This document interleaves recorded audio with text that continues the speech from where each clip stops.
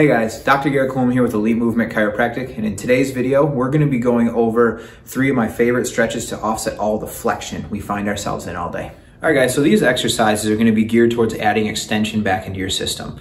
And so I want to explain a little bit about what that really means. Flexion is we just spend a lot of time curled in, right? And so the neck comes forward, our lower back rounds forward. All of that puts a ton of stress on the discs, on the soft tissues, on the joints there. And so we need to do something to offset all of that flexion. And so that's what these exercises are geared towards, is just helping to open things up, add extension back in to offset the flexion. Now, a disclaimer, if any of these exercises cause like a sharp pain or any numbness and tingling in your arms, legs, anything like that, stop and talk to a professional. But for the most part, these are very safe and they're super effective in helping to offset all of the flexion we do all day.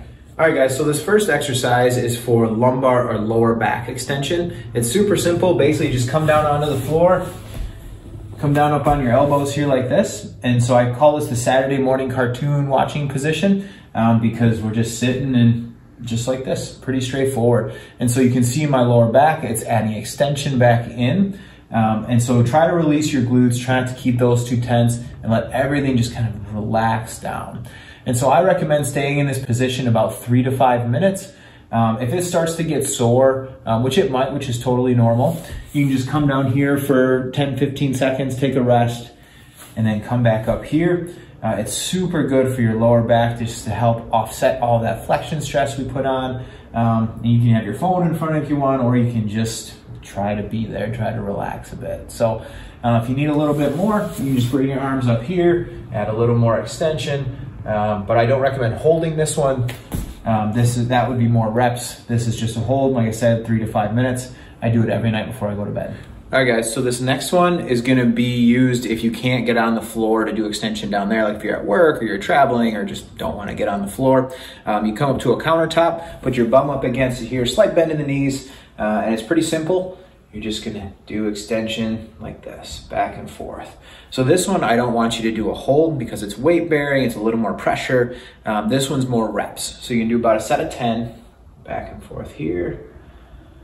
Pretty straightforward. And I use this a lot when I'm traveling. If like we're doing a longer trip, every couple hours when you stop at a rest area, just do this over the hood of the car, because sitting is a lot of flexion. And so a lot of that flexion sitting in the car can be undone by adding some extension in every couple hours, just like this. So do about a set of 10 a couple times throughout your day. And it helps, like I said, to offset all that flexion that we do all day.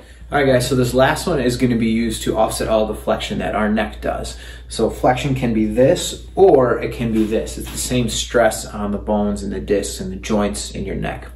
And so pretty simply, it's just using a dish towel, put it behind your neck here, and then you're using that as a pivot point to add some extension in like this.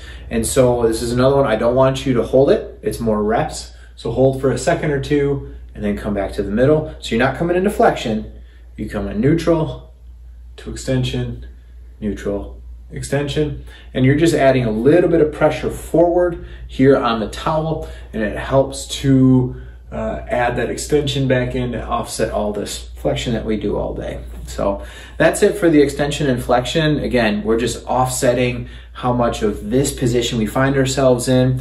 And so the more flexion you do, if you do a lot of it during the day, do a little more extension to offset it, and then it'll help keep you from getting overly sore and help reduce the overall stress on your body.